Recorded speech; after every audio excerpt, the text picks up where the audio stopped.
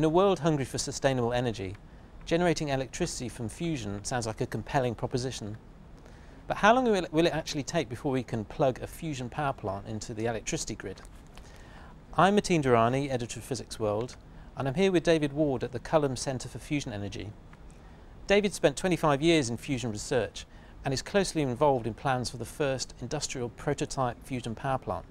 David, could you tell me more about ITER, the next generation fusion experiment that's being built in southern France? Yeah, sure. The original strategy for achieving fusion had three main phases. There was the scientific demonstration of fusion power, which is done here at JET, so that was the first phase. The next phase is producing fusion power at an industrial scale, and that's this ITER device that we're talking about, designed to produce maybe 500 megawatts of power instead of JET's 20 megawatts of fusion power. After that, there's a device planned called DEMO, which will be the first demonstration fusion power station.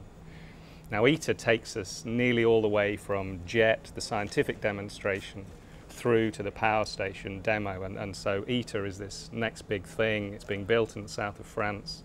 And we're fairly confident that ITER, along with the other things we have to do, such as developing the technology, developing the materials, that will allow us to build the first fusion power station. So ITER is clearly an important stepping stone from JET here at Culham along the road to a commercial fusion power plant.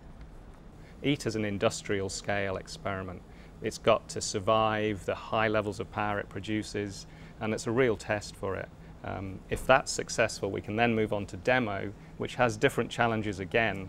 Just to say quickly, JET runs only for a minute at a time. ITER will run for minutes up to hours, but DEMO is going to have to run for many months, perhaps a year at a time, like a power station's needs to do.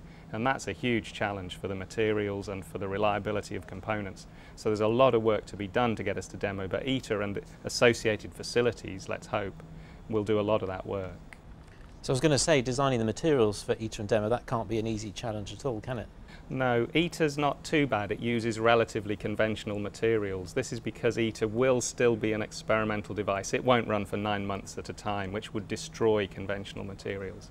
It'll only run for minutes or up to an hour. So conventional materials are okay in ITER, except for this issue of the high power. In JET, we keep it clinically clean. There's almost no fuel in JET. It's the size of a house, has 1/100th of a gram of fuel in it.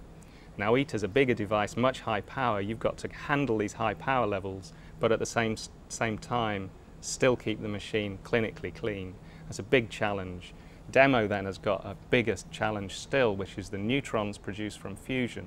They damage the walls of the structure and will lead you to have to replace them quite quickly. So we've got to develop new materials for DEMO. ITER, we can just about do with existing materials.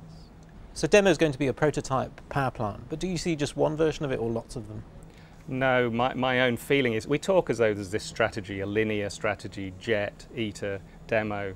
In fact, if ITER is successful and there's still a big energy crisis, let's say, then I imagine there'll be lots of demos. So there'll be a Japanese demo, a French demo, probably more likely a Chinese demo, an Indian demo, because that's where the real demands for energy are going to come.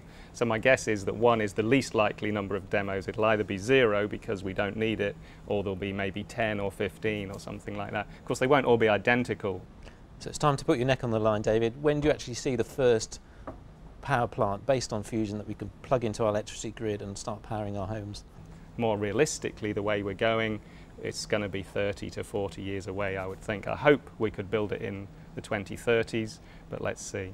So possibly 2040, 2050, we're talking that kind of time scale? Yeah, I think so, realistically. Great, thanks very much, David. Thank you, Mateen.